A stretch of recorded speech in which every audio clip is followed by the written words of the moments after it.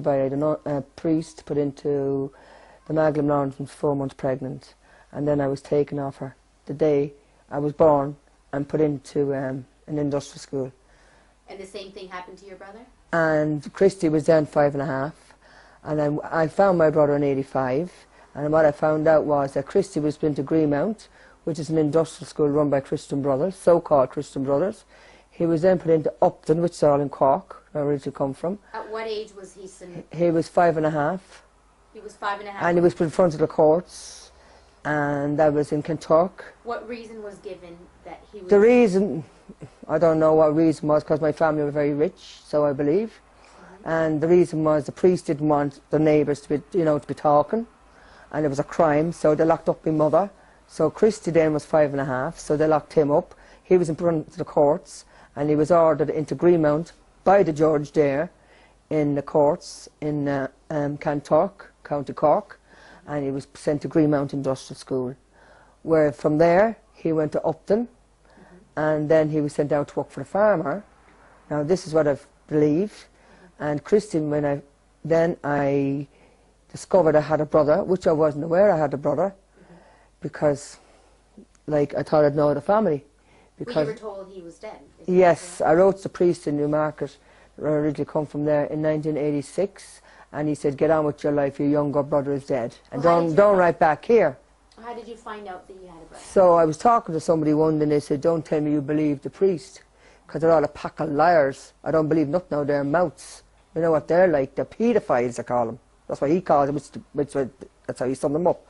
He says to me, why don't you get your brother's birth certificate? And I hadn't got any birth certificate, I didn't know what age he was, etc. So in 89 I decided to go down to Joyce's house, and then didn't know what year Christy was born or nothing. And all I knew he was Christopher Smith, that's all I knew he was, his name. And I went into Joyce's house, the birth and death cert place, and when I went in 5 minutes I had the birth cert in my hand, which I was going to the Salvation Army with, and hoping I'd find Christy. And you did? When I was walking up the road, I met a man who unfortunately passed away a couple of weeks ago, Jerry Ryan. I had a birth cert in my hand. By accident I met him, and then I got on the air looking for Christy. And he asked me about, my past, etc., and I wouldn't go down that road for him. But anyway, I went down to Cork, and I was in the Magdalene Laundries, and I always thought my mother would have been in the Magdalene Laundries, because the same man who locked my mother up was called O'Callaghan. He was a cruelty man. An inspector. William O'Callaghan was his name, and he locked my mother up, the same place where I found Christy, in the mental hospital, in St Mary's and Our Lady's Mental Hospital. And he locked my mother up the day I was born. I believe he brought her straight to the mental hospital. His name was William O'Callaghan, the cruelty man. So then, I believe that's where my mother was put. So I actually, when he also put me into the Magdalene Laundries, he also put me into Clonakilty Industrial School. I was put there as a scrubber the day I was born. No, there was 2.5 years of my life I was missing, so I'd go down to Clonakilty, till I was 2. Right. Let's So what happened anyway was that about my brother, then when I went down to Cork, I went up to the Magdalene Laundries, thinking my mother would be there, because your name was changed when you went in there, and there was all elderly ladies, so I always wondered, looking, would that one of them be my mother? So one of the people that were doing a research for RT at the time, I said, I want to go up to the Magdalene Laundry to look for my mother. And I was the only one beside me, a mother and a patient in Our Lady's Mental Hospital. And O'Callaghan, I was told, brought her in. And that was the same man that brought me into the Magdalene Laundry that locked up my mother. So when I went up to the Lee Road, I discovered Christy was there. And that's how I found my brother. And that was in 1989. And I wrote to every politician up in Dáil Éireann, if you ever heard of Dáil Éireann. And the so-called politicians up there, the Taoiseach is known, the Prime Ministers, the whole lot of them, Fianna Fáil, Fine Gael, every one of them. And there's letters I've written to the Health Board, begging them to get Christy into a hospital. And Eugene Morgan, the psychiatrist, was so bitter that he decided to take his bitterness out on Christy, because I went to the Medical Council to remove him for malpractice. So then Christy was put under house arrest. When I went down, my visits were super. Don't forget I had to go 150 miles to Cork to visit my brother. I also have a list, unfortunately, they haven't all the documentation with you. We will show you. But the documentation's there. I got a list not to bring down any food. Christy was then, I was not to bring any food to Christy. My visits were supervised. He was not allowed off the ward. Don't forget, he's been told, the medical council, that Chris is supposed to be voluntary, which I have clarification that the guards brought him in. These are the photographs of my brother. Unfortunately, they're not in rotation. Please forgive me. There's a photograph from there of myself. He's a fine, healthy looking man. Another one, a fine, healthy looking man. So that is the one when I found Christy, my brother. Yeah. That's what he was like. That was taken 1990. Okay. That one there, the two of them. That one there was taken 2001. That one there was taken 2001. Now, this one here, 2006. Now there you could see he looks frail. Yeah, no terminal illness, I may add. This was taken 2006.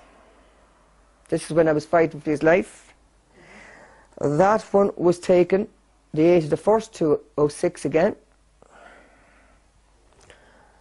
And, sorry about this. Let's get back. That one was taken in June 2006. Now, as a matter of fact, I rang the hospital, which is a general hospital in Cork, and behind the shrink's back, the psychiatrist's back, I got Christy into hospital. I'll tell you exactly what he was doing to Christy. In the dormitory where Christy, my brother, was, there was a window, and right under the window, they pushed his bed under the window. At this stage, he was in Unit 8, Floor 3, okay? So there was 4 beds along there. His bed was pushed under the window, and it was February, bitter cold. His chest was bare to here.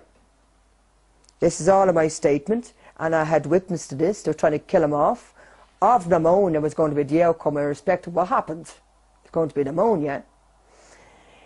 So they pushed the bed anyway, and I asked one day, why was this bed, every time I came down here, this was after the medical council, by the way, when Eugene Morgan, the shrink, psychiatrist, if you like to call him, walked from the medical council, and the bed was pushed under, the mattress was there down to here, and Christy was not allowed to close that window, and the breeze was coming right down top of his chest, and he was left like that.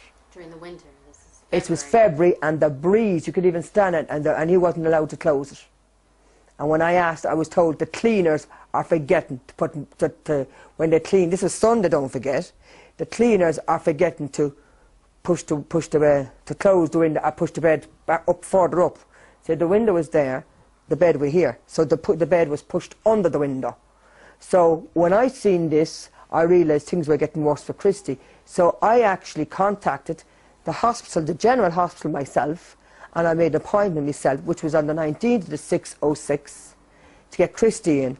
When I got Christy in, that was 5 weeks after he collapsed. The Dr. Whelan could not believe how is he losing all this weight. So the 2 doctors clarified that was malnutrition.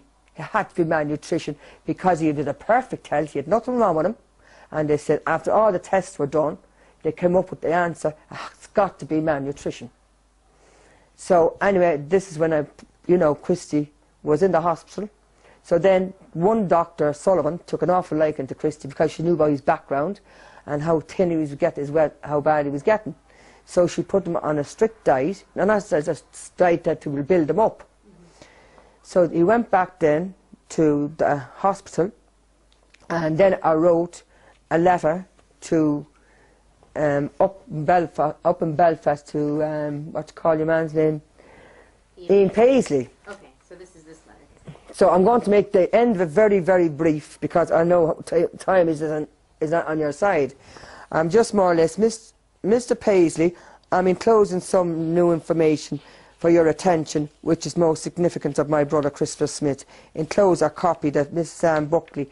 By the way, I got a letter from Eugene Morgan that left his post. He had never left his post, and he put a locum in there, which was all lies. He wanted to kill Christy off and stay outside himself.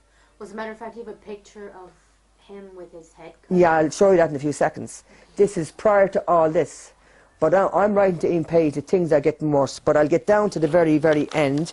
This man is living up in Belfast, and this is the part I'm reading out. I'm telling him that things are getting worse for Christy.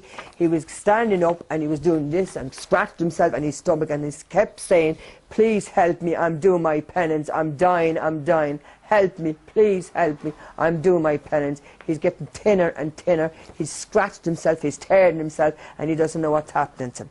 Now, what I wrote to Ian Paisley here, and the part I just wanted to hear, which is very significant, is the part where it says here, please, please, Mr. Paisley. This is the 2nd of the 1st, 07, that I met the shrink, and I said, Mr. Paisley, time is running out for Christy. Well, I can't say it didn't take place, because it did. I'm a witness of what happened to me. My life has been taken from me. Christy's life was taken from me, my mother, all because of the church and state. We all suffered. For what crime did we commit? If we were mass murderers, we would not, my brother would not have done the time he did, and I wouldn't have done the time I did.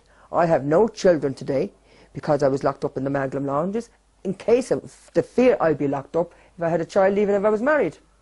That's how much it did to me. And yet, because of the church and state, who are so ignorant to the fact that people outside wedlock locked them up with the crime. Christy, my brother, there's thousands and millions of people in Ireland. I'm one of millions that was tortured, abused mentally and physically. And I was also raped by the same man who locked up my mother, and I have actually firmly believed that he used to go up and rape my mother up in the mental hospital. He actually told me the day my mother had died that he was there with her, O'Callaghan, and I could swear that on my mother's soul. I never saw her face. And this man used to get paid, O'Callaghan, for locking up people in Cork, the cruelty man he was called.